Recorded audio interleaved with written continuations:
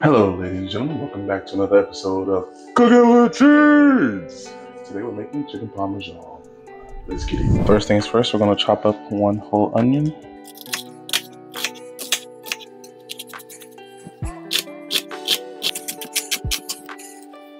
In a piece of plastic or saran wrap, you're going to add one chicken breast. If you're using a Ziploc bag, don't close it. Then we're going to use a meat mallet or meat tenderizer to flatten this piece of chicken. You can use a bottle or whatever heavy, durable object you have and just beat out your chicken. How about that?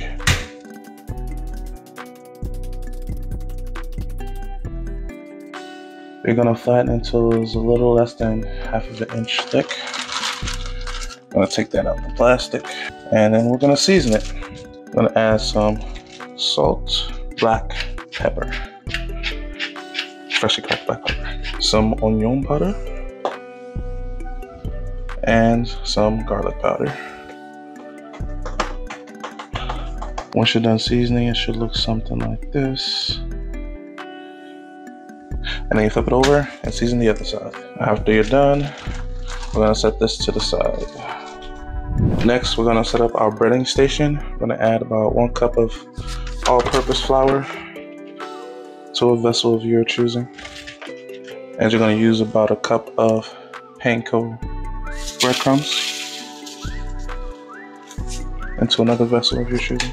And about 2 eggs whisked together in another vessel of your choosing.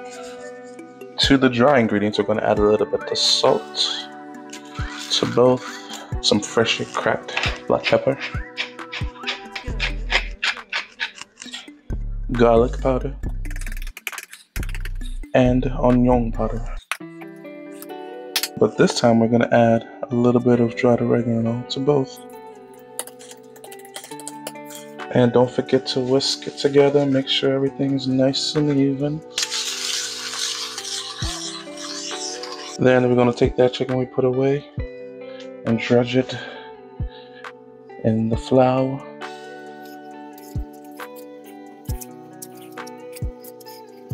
Then you're going to shake it off and put it in the egg bath.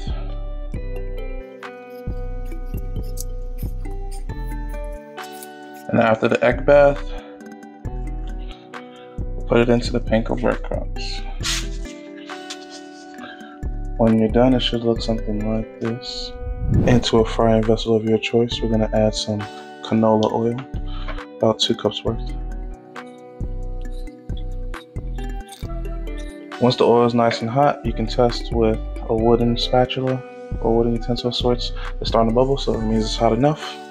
Then we're going to take our battered bread and gently lay it away from you into the oil. You're going to flip it.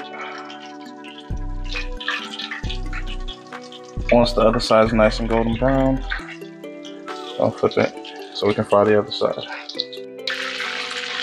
Flipping it every so often. You're gonna wait until you get a nice crust like this. You want it to look like that, nice and golden brown. We're gonna take it off the heat and put it on a cooling rack. Into a cooking vessel of your choosing, we're gonna add some avocado oil. Into the oil, we're gonna add half the onions.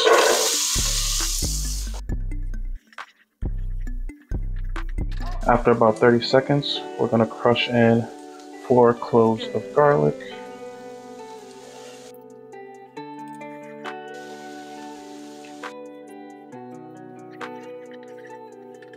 After a couple minutes, after the onions have gotten nice and translucent, we're going to add about 2 tablespoons of tomato paste.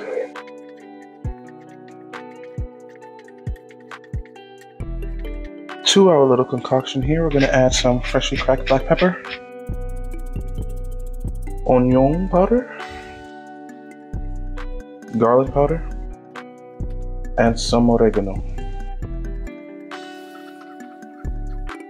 After about 10 to 15 minutes of cooking down the tomato paste, we're going to add 28-ounce can of crushed tomatoes.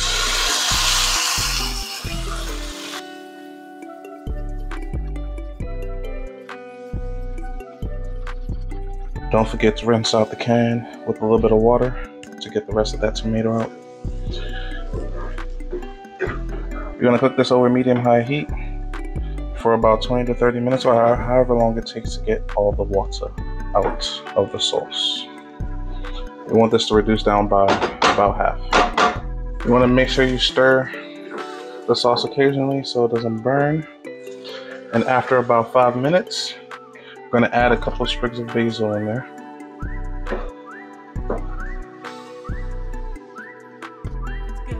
Then on top of your chicken, you're going to take some mozzarella and shingle that across it.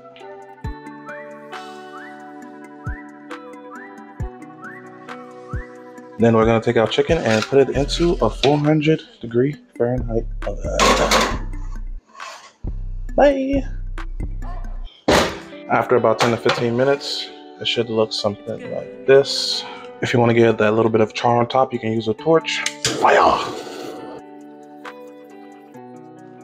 And there we have it. After about 20 minutes, you can see the sauce is reduced. One way you can tell, if you look right here, that was the line that we originally started the soup from, and it's all the way down here. So it's reduced about 50% of the way. And now you just salt to taste. So I could use a little bit of salt. Mix that up. And then you can also fish out the basils whenever you get a chance and you see them. After fishing out all the basil leaves and stems, kill the heat and you're done.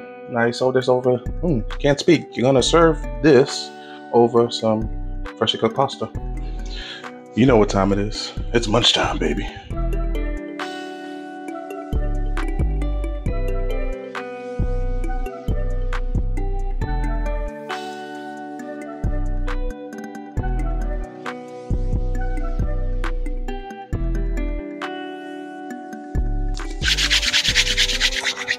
It's munch time.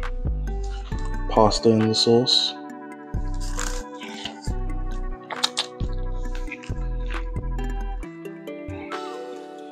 Bite of that chicken. Beautiful.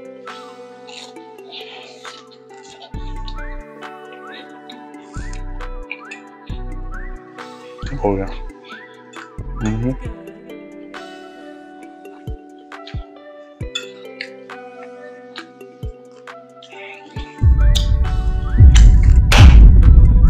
That, ladies and gentlemen, is most definitely Chidolicious. Make sure you like the video if you like the video. See y'all next time, YouTube. Peace.